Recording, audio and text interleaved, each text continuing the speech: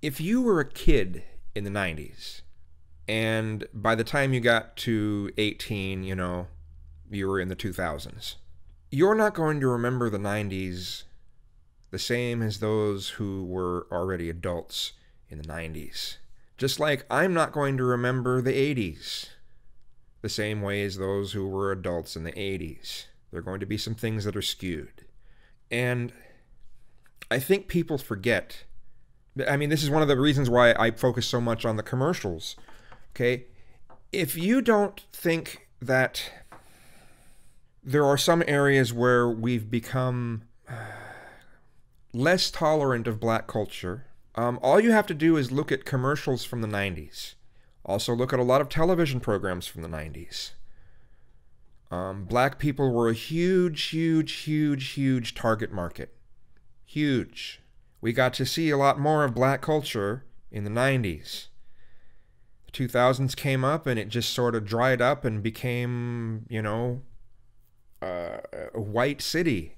And then, when and more recently, any attempts to kind of get a little bit of a return of the way things were in the 90s, so many people, not everyone, but so many people start complaining about, well, you're just inserting these demographics in because you want to cover everything. Well, that's what it's always been. It's what it's always been. It happened in the 60s, too. Late 60s had a huge surgence of that sort of thing. Let's promote diversity. Oh no, oh, terrible. It's off. It's terrible. It's Marxism. No, it's not Marxism.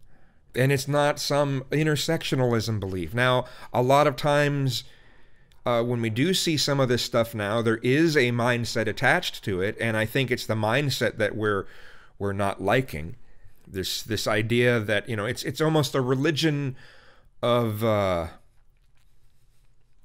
an axis. Like, on one side of the axis you have privilege, and the other side of the axis you have oppressed, right?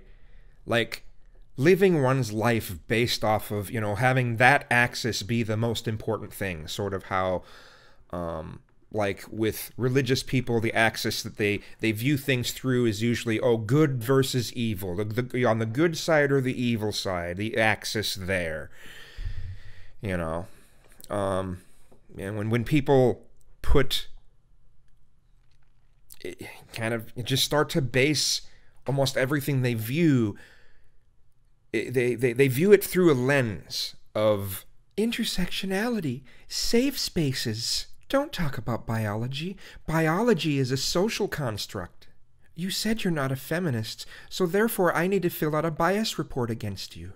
If you don't look at someone in the eye, you're racist. If you look at someone in the eye, you're trying to be intimidating. Stop it. Make sure you fit in and stand out. Quotas. Affirmative action for all minorities, including women. Women are minorities. It puts the lotion on its skin. If the woman doesn't make the first move, it's sexual harassment. We need to enforce equity everywhere. Always. Resistance is futile, and it's misogynistic and racist. But these concepts I just mentioned, it could be argued that none of those things are actually Marxist. But, those are things that are worth speaking against. But making a big deal because Hollywood wants to diversify, well, they've been doing that for decades. So why are you making a big deal about it now when it's not even as much as it was in the 90s?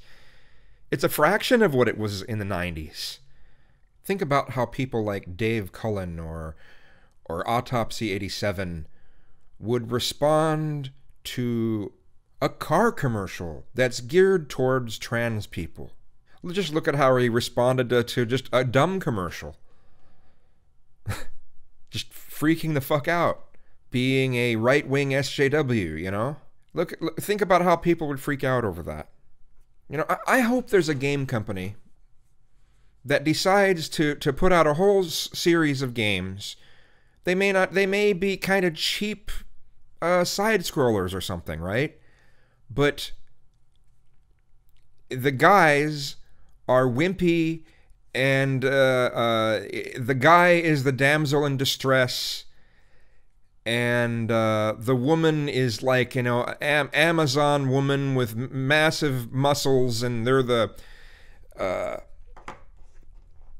really butch, and they're going to save the man.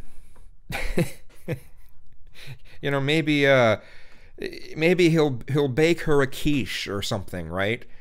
Oh, you saved me. Here's a quiche, right? It's just something like that. Just release a bunch of games. They're kind of cheap. Completely reverse the roles, and then see how many people freak out over it. I think that would be awesome to see the freak out over it.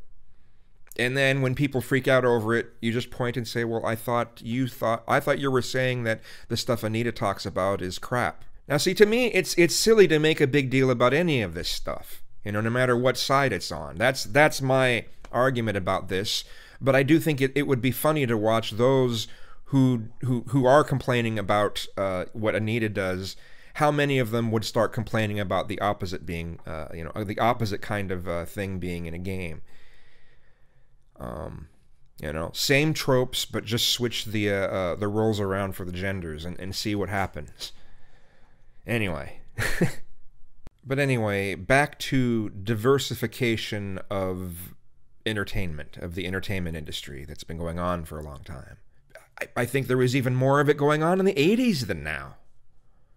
But somehow, some of you want to make this big deal about it. Okay, I know that you want to speak against some of those examples that I gave, right? So speak against those things. But don't lump every time, you know, there wants to, diversity is being shoved forth, and it's blatant that they're trying to shove forth diversity. Why make a big fucking deal about it? Why does it bother you so much? You know? Now, if they're doing something that's supposed to be historical and they're not portraying it in a historically accurate way, yeah, complain about that. Fine. But I mean, if it's a comic book character, what is there is there an actual history behind that? I mean, what about all the other things that are not going to be accurate to the original comic or graphic novel, however you want to word it? What about all the other things that don't quite line up? Do you get that pissy at that, or you just get so pissy because, well, I mean, why does it bother you of changing the race of some fictional character? Now, if it's something that you know, affects the story, let's say the story was taking place at some point in history and the character is what they are, that's literally part of the story. Okay, fine, that makes sense. If the person's race is literally part of the story, yeah, that makes sense to be, you know, pissy about changing that. Unless the whole thing is a full-fledged reimagining of it. And then at that point, I mean, you know, why do they have to stop at any particular place if they're reimagining it? But this idea, though, of people getting all pissy over, you know, movies being diversified, television programs being diversified, I mean, get over yourself, seriously.